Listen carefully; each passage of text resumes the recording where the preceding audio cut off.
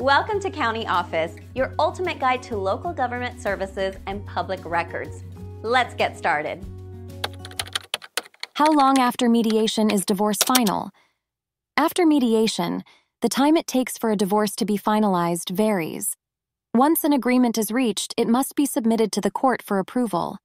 The court will review the agreement to ensure it complies with the law and is fair to both parties.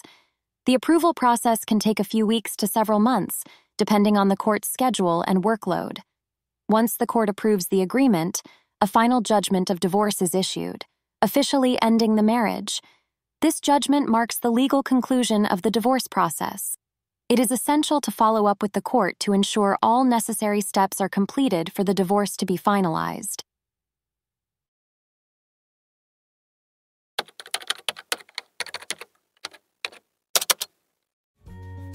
To learn more, check out these links, which you can click in the description below. And feel free to comment your questions. We're here to help.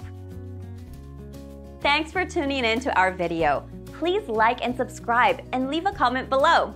See you in the next video.